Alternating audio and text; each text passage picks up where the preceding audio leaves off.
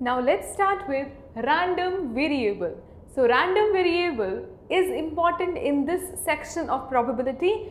The definition says a real valued function having domain as the sample space associated with a random experiment. For that, I would like to see that this example fits clear in your mind. If you understand this type of example, then we will move forward to the definition. Suppose there is this bag and this bag has different balls. You don't need to count the number of balls. That is just an approximate diagram. It says the bag has 5 red, 4 green, 8 white balls. Now 3 balls are drawn and X denote number of green balls. So if X denotes number of green balls, which are here 4. So if I have to talk about random variable, so the random variable actually has some range, and that range will come out from this number.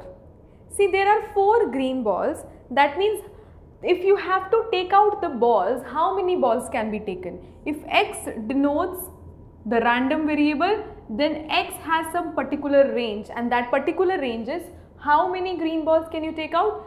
Probably 0 or 1 or 2 or 3, because at max 3 balls are taken out. Now it can be that you take out all 3 from red, so then it will be 0.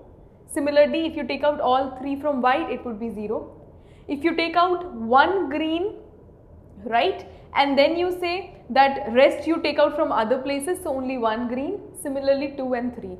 Why I have not written 4? Because here it says 3 balls are drawn. So at max the 3 balls can be drawn which can be green. So in this manner we say X is a random variable with a range as 0, 1, 2, 3, this set. Now again let's move to the definition. A real valued function, so this is a real valued function having domain as the sample space. Now domain is what? All the X elements, right? So whatever the sample space would be there, the domain will be the sample space, and that is definitely associated with a random experiment. Hence it is called as a random variable.